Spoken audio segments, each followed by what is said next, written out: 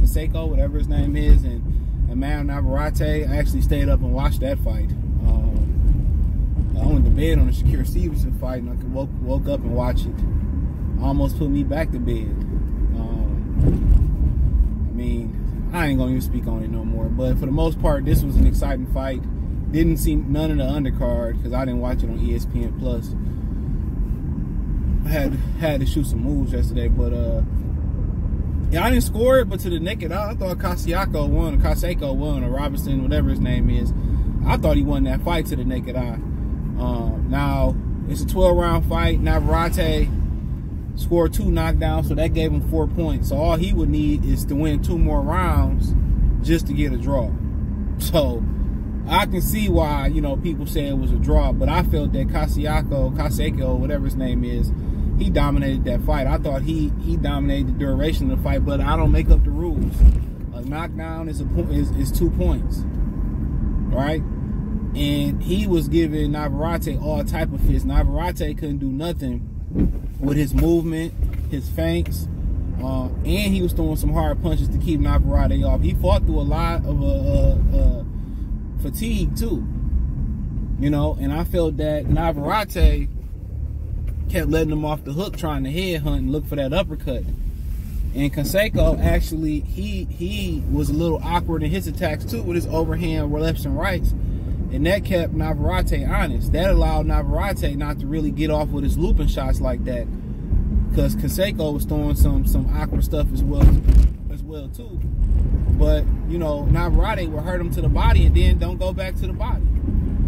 Navarrete was trying to, you know, the last, 60 to 30 seconds of the round, he'd hurt him, and then he'd try to close him out. But Navarrete probably needed to come behind and jab a little bit more, attack the body. But, you know, Conceição, whatever his name is, Conceição movement was just too much. And you see that guys that slick gonna give Navarrete a whole bunch of issues, but the problem is, can they deal with that pressure and that power? You know, and how awkward he is. You know, Robson Conceição, you know, I'm gonna just call him Conceição. He was awkward. He was awkward. You know, he was very awkward. I just don't see why people can't stay in their damn lane. It's crazy. He was very, very awkward. And straight finesse this whole shit. He was very, very awkward. And, you know, they both was awkward. And I think that threw off Navarrete. You know, he hurt him with some uppercuts, some body shots. I felt like he should have committed to the body a lot more.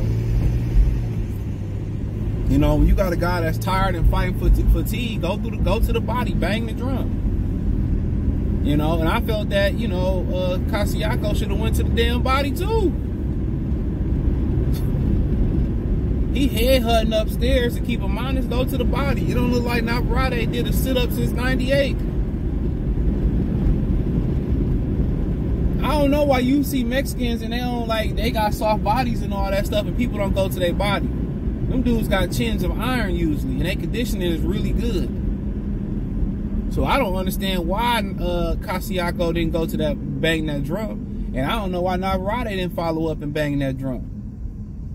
But you had 2 awkward fighters, and it made to be the best fight on the main card. Heard Abdullah Mesa won. Shout out to him. I heard Brian Norman was in a wrestling match. It was a terrible fight. I seen Ohio's Run Boxing had posted a clip with his daddy. He said, he in this corner. He said, I don't know what to tell you.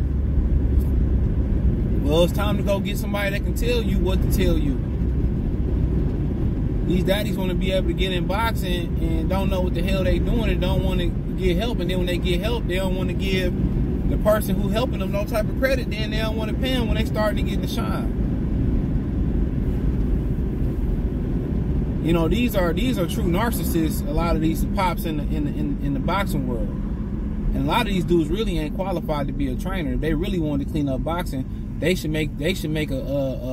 should have to qualify to be a boxer trainer. You should have to pass a goddamn test. And I guarantee you that'll clean up a lot of the dumb daddy syndrome in boxing.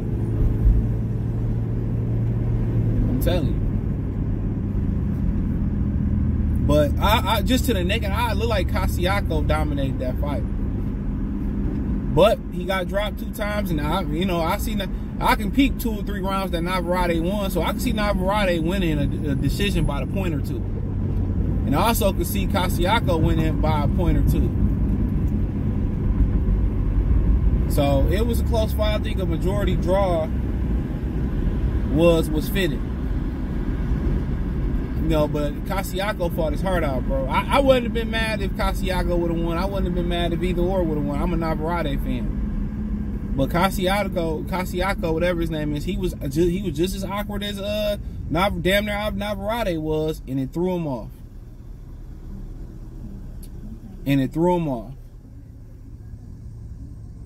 off. He was just as awkward, and it threw him off. It threw him off big time. You know, it threw him off big time.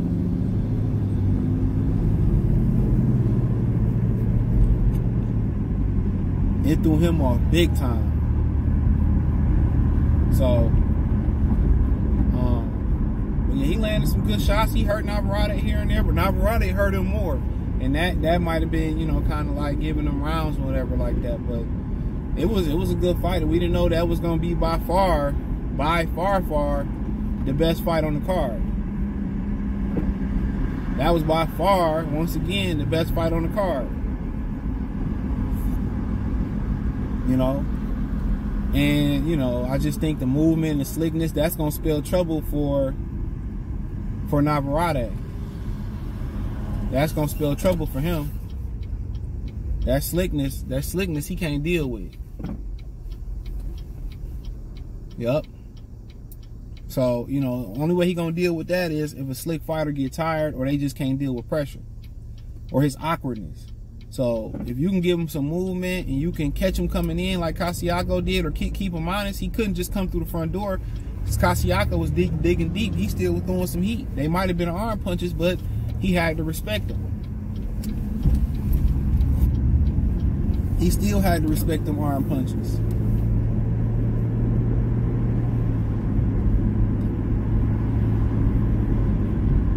He still had to respect it.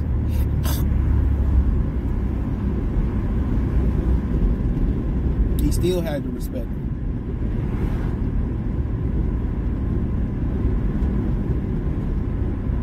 So,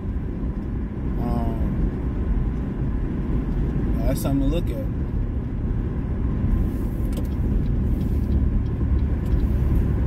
You know, but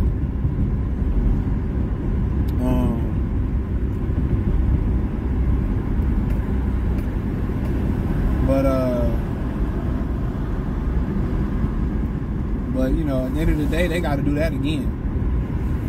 Now, Navarrete saying, you know, he want to do it again, but he don't know if the handlers and the promoter want to do it again. That might need to be the main event. That was the main event last night, to be real. Shit, that was the main event. But to the naked eye, I can make it, you know, I thought Conceição dominated. I don't say dominated, I thought he won to the naked eye. But, like I said, when you get dropped twice, all he had to do was win 2 rounds. And I think you could find more than 2 rounds that Navarrete won.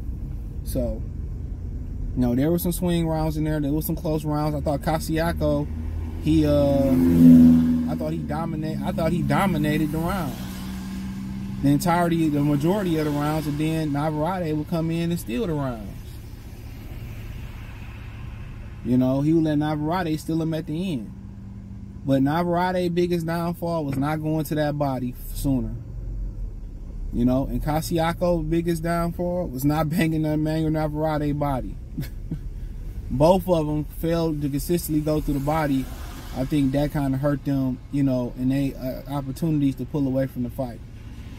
But Conceição, man, he did a great job of keeping Navarrete honest. And when Navarrete came through the front door with his awkwardness, he was prepared to land something. And people forget that kid is a gold medalist. That kid's a gold medalist. You know, that kid's a gold medalist. So I don't think anybody should be shocked. But Who knew that was gonna be the best fight. Had Shakur Stevenson and Edwin De Los Santos came on first, everybody would have went to sleep before they would have got a chance to see that fight. So, you know, that's what I be saying in boxing. They be pumping up these fights, they be amping up these fights, and they look good on paper. Then you get to watch the fight, and don't shit happen. And then, you know, it turned off a lot of fans. Shakur Stevenson lost a lot of potential fans last night. You in a prime time, you in an awkward spot. You know, you have, you know, they kept the fight on late because they probably wanted the fight to go on after Thursday Night Football. You know, and I'm just thinking like, damn, they got a late ass card on Thursday. Like, the motherfuckers ain't got to get up and go to work. But, you know, I had to forget they had to wait till after Thursday Night Football. So, and, you know, Burrow got hurt, you know, so that was what it was. But hey, thumbs up the video, share the video, subscribe to the channel. The subscribe button is the bell icon button. Hit all notifications. Appreciate your chance to get notifications. We go live or drop a video. Financially want to support the channel, Cash App, $, CJGood313. Venmo, CJGood313. PayPal link in the description. Hit the link tree. Find me on Twitter, Instagram, Spotify, Anchor, Cash App, Venmo, PayPal, Apple Podcasts, Google Podcasts, the whole nine. Appreciate the love and support. Let me know what you girls and guys think in the comment section. Don't forget to check out my new channel, Free Game 89, FR33 Game 89, and my Detroit channel, Motor City Sports Talk. Both links in the description and the link tree. Peace.